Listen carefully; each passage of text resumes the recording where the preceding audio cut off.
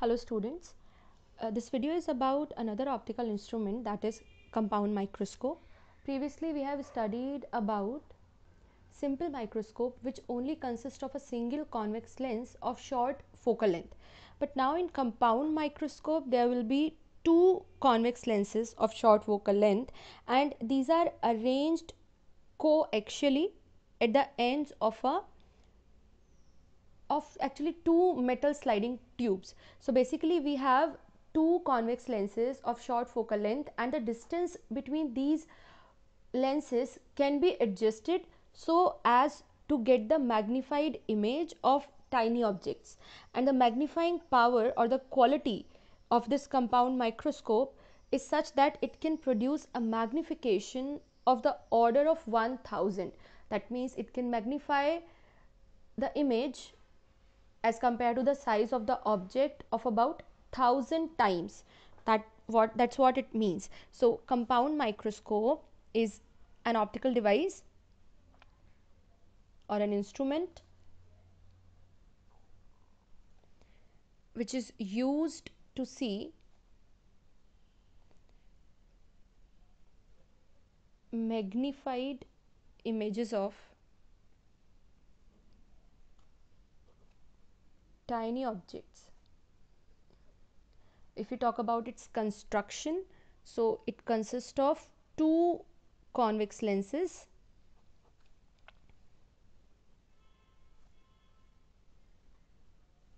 in simple microscope. There was only single convex lens, but now in compound it is two convex lenses of short focal length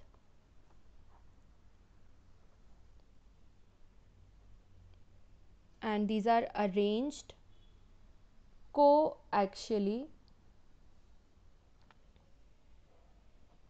at the ends of two sliding metal tubes. Now these sliding metal tubes are used to adjust the distance between the two lenses, and out of these two lenses, one is called objective while the other one is called eyepiece. So first lens is called objective. Objective is a convex lens of very short focal length and small aperture in comparison to the eyepiece. So aperture of this lens is comparatively small in comparison to the eyepiece, and it is positioned near the object.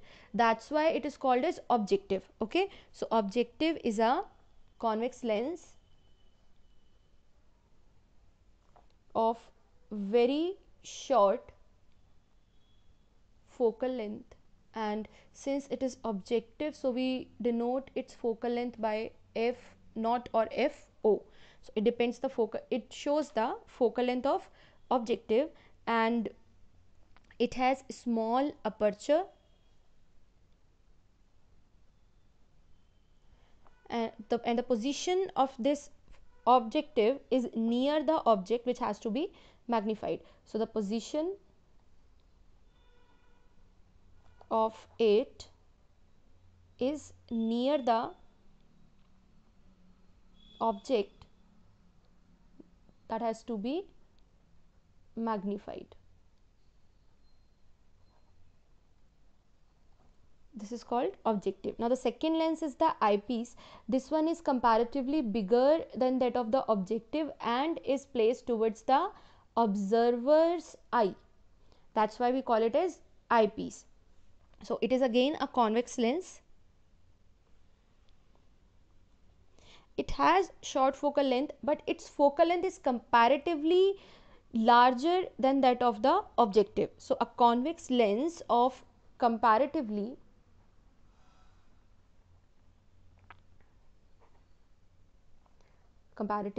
larger focal length, and since it is an eyepiece, so we denote its focal length by f and the letter e.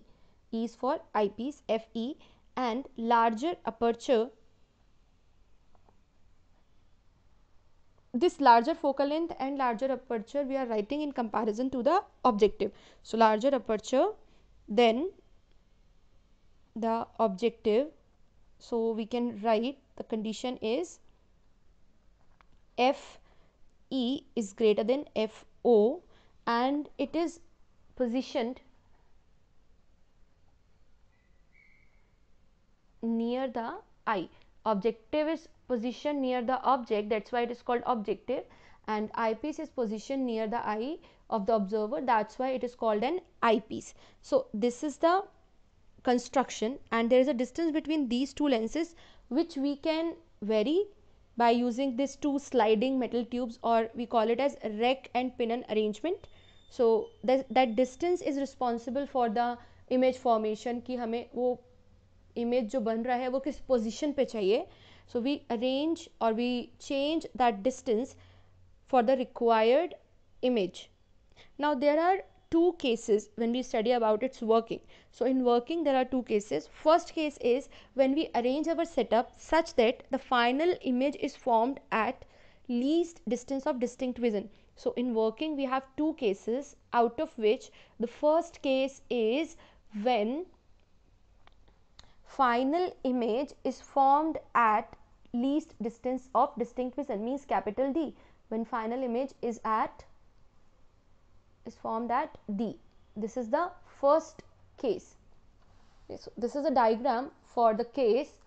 Now here we have the object AB of height h. The ray that is passing parallel to the principal axis, it will go from the focus of the objective, and the ray that is passing from the optical center will go in the same direction undeviated, and these two rays intersect each other at some point where we get the image because of this objective only. Till now there is no role of this eyepiece, and the magnification that we get here is because of the objective only.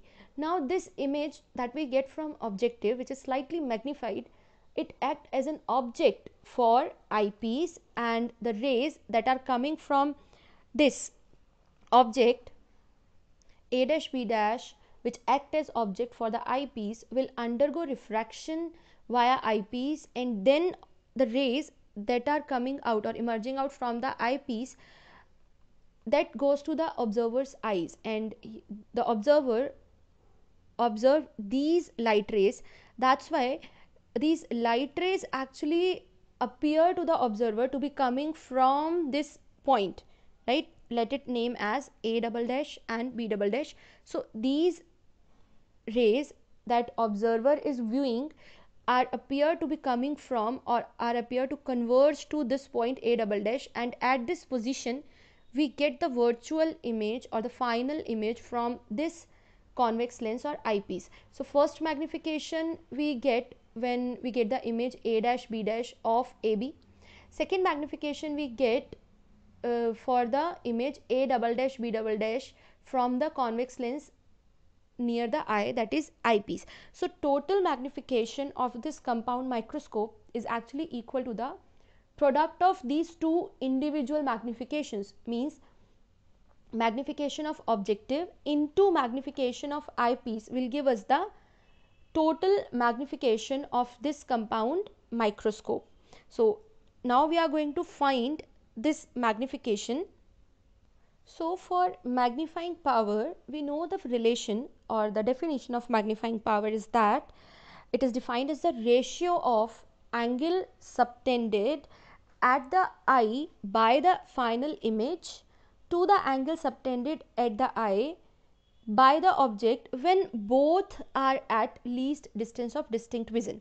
That means the magnifying power M is equal to the angle that is subtended by the final image in the situation when that final image is formed at least distance of distinct vision. So this final image is forming at D, at least distance of distinct vision, and the angle that it make at this convex lens eyepiece is beta.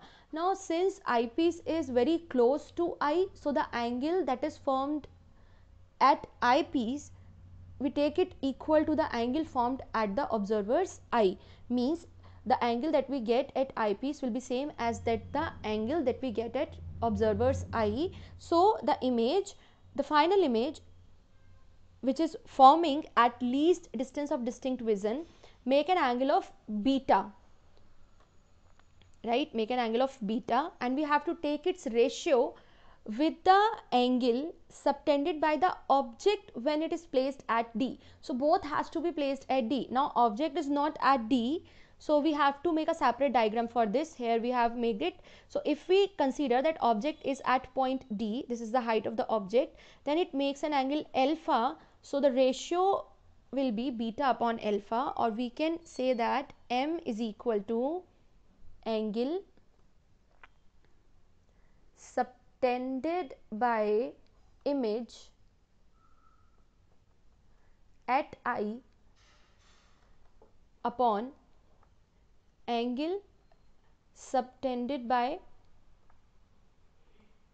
object at I, but in both cases the image should be at D and object should be at also D. So this is the definition for magnifying power. Now our task is to find beta and alpha. So from this diagram, since we know that the angles are small, then we can write beta is equal to 10 beta and alpha is equal to 10 alpha. So we are going to find the values of tangents of these angles, right? So what we are going to do, this magnifying power M is equal to beta upon alpha, which is approximately is equal to 10 beta upon 10 alpha. So we are going to take M is equal to 10 beta upon 10 alpha.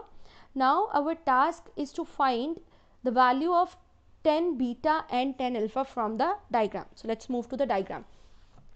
From this diagram, if we see for beta, 10 beta will be equal to, in the triangle A dash B dash E, in this triangle we have to find tangent of this angle beta, and the distance, this will be object distance for eyepiece. Means this A dash B dash is acting as the object of eyepiece, so it is known as UE. Now in this triangle, tangent of beta will be perpendicular upon base, that means H dash upon UE. So we have tangent of beta is equal to H dash upon UE. After 10 beta, 10 alpha can be easily calculated from the triangle A, B and this point I or E. So this angle or the tangent of the angle alpha from this triangle will be perpendicular upon base, that is H upon D. So we have 10 beta is equal to H dash upon UE and 10 alpha will be H upon D. Now we are going to substitute these values to the formula of magnifying power. That means M will be H dash upon UE upon H upon D. Now we know that the distance UE is the distance of image A dash B dash of objective, and it works as the object of eyepiece. Okay, so now we can rearrange this, then we get H dash upon H into D upon UE. And if you see, this H dash upon H and D upon UE are the individual magnifying power of these lenses. So we have the object of image of height H, and we get an image from it of height H dash, and this is done by the objective. Okay, so magnifying power of objective is the H dash upon H. So this is the magnifying power of objective. Now we, in case of simple microscope, we have studied that magnifying power of simple microscope is equal to D upon UE. Means if we consider a single lens, that is eyepiece, then it has object at UE and the image it is forming at D, or at least distance of distinct vision, which is the final image we are getting from this microscope. So this is done by eyepiece, that's why the magnification of eyepiece is D upon UE. So this is the individual magnification of eyepiece, and we take the product of these two, we get magnifying power of compound microscope. Okay, so MO is the magnifying power of objective, which is equal to H dash upon H, and it is also equal to V naught upon U naught, and ME is the magnifying power of eyepiece, which is equal to D upon UE. Also it is equal to D into 1 upon UE, or we can write it as 1 plus d upon fe. If we solve it from the lens formula, we get 1 plus d upon fe. Hence, we can also write m as, in terms of these distances, v naught upon u naught in place of mo into 1 plus d upon fe in place of me. So this is the magnifying power of compound microscope for first case when the final image is formed at least distance of distinct vision. Now there are two more conditions that we can apply here. Condition number 1, that the object we have, means AB, which is placed close to the focus of the objective. We have placed the object AB, that is our object, near to the focus f naught of that objective lens. That's why the object distance that we are having, u naught, will be approximately equal to f naught, and since we are measuring this distance towards left and light is traveling towards right, means we are considering sign convention here, so we can write it as u naught approximately is equal to minus f naught. This is the first condition. Along with this, the second condition is, since the image a dash b dash is formed close to the eye lens, the image we have a dash b dash, that is forming, this image a dash b dash is formed close to the eye lens whose focal length is short. The focal length of this lens is short. Therefore, we can write the image distance of this objective, means the distance from objective to this image a dash b dash is approximately equal to the length of the tube only, because it is forming near this lens and this lens is at the other end of the tube, means in दोनों के बीच का जो total distance है, that is capital L, which is the length of the sliding tube. And if this image is forming near the eyepiece, in that case we can say the distance v naught is approximately is equal to the total length of the tube. So this is the second condition that we are applying, that v naught is approximately is equal to capital L, which is the length of the microscope tube. Okay, now we can substitute these values in the upper formula, then we get m is equal to v naught. Instead of v naught we are going to get L. Now L are taken in positive direction because we are calculating or observing L in a direction towards right, which is same as that of the direction of light ray. So m is equal to L upon f naught in negative 1 plus d upon fe, or we can write it as minus L upon f naught 1 plus d upon fe. So for the final image at least distance of distinct vision, this is the required magnification we will be getting. Okay, this is case 1 for the compound microscope. Now the case 2 is when final image is formed at infinity. So for that we again form a diagram.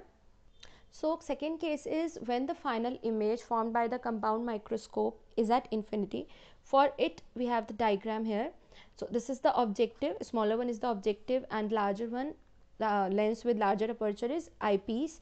The rays are coming from the object AB, and after refracting from the objective they are meeting at this point, and where we get the image because of this objective only, and this image act as an object for the eyepiece. So this is the distance of image from objective and this is the distance of object from eyepiece, because this a dash b dash is acting as an image for objective and it is acting as object for the eyepiece. Now after converging or after refracting from this eyepiece, the rays are going parallel. That means they will meet at infinity or appear to be coming from infinity. That means the final image that we will get will be at infinity. So this time the magnifying power of a compound microscope will be defined as the ratio of angle subtended at the eye by the final image, which is formed at infinity, to the angle subtended by the object. Now the object here is AB. Okay, so magnifying power को हम कैसे define करेंगे in this case? In this case the magnifying power is defined as the ratio of angle subtended by the image at I. Now the image should be at infinity, right? This image is formed at infinity. Image here means the final image that we have. Let's write here the final image, and we have to take its ratio with the angle subtended by the object at unaided eye, means without using any lens. So this is the ratio M of the compound microscope in the case when final image is at infinity. Now we can also define it as the product of individual lenses, means MO and ME. The product of magnifying power of individual lenses also give the net magnification by this compound microscope. So that will be easier to find in this case, because if the image is at infinity, we can't find the angle that image is forming at the eye. That is not possible. So for that we are going to use this relation to find the magnifying power. So first I am talking about the magnifying power of objective, MO. So the magnification due to objective is the ratio of the height of that of image to the height of object. Now for this objective, object is AB of height h and image is A dash B dash of height h dash. So MO can be written as h dash upon h, which is the ratio of height of image to that of height of object. And we have just do it in previous case that this is equal to V naught upon U naught, and later on we prove it equal to minus L upon F naught or L upon minus F naught, right? So this is M naught, that is the magnifying power of objective. Now come to the eyepiece. So for the eyepiece we have already calculated that this magnifying power is equal to the value D upon Fe, because it is a convex lens only.